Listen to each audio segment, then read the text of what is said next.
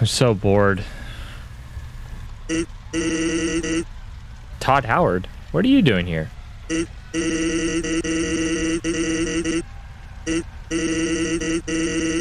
Listen, Todd, I just need something new to experience, something to explore the new frontier. I'm just tired of all these same games I played day and night. I don't know. No Man's Sky. If you would have asked me if I would have played Yet Alone by No Man's Sky, I would have laughed at you. However, last year, I started to see No Man's Sky pop up on my YouTube feed, and it had me curious. Now, we all know back in 2016, it was a complete dog mess of a game.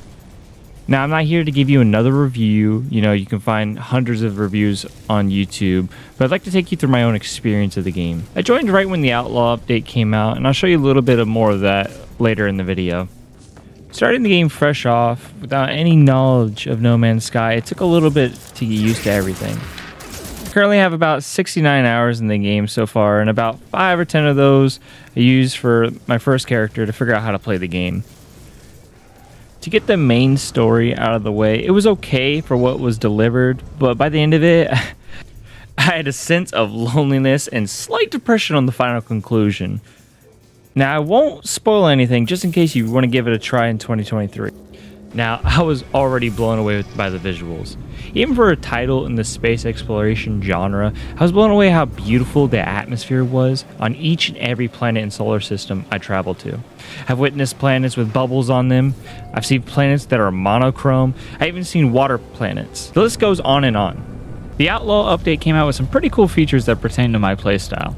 Whether it's fighting other pirates or attacking fleet ships, or even selling illegal goods. I hope for the future I can build a mercenary hub for pirates alike on a planet in a pirate-controlled system. Before I end this video, I just want to applaud the hard work that Hello Games have put into this game. Let this be an example of how a studio can make a great comeback as long as they don't give up on their passion for their game.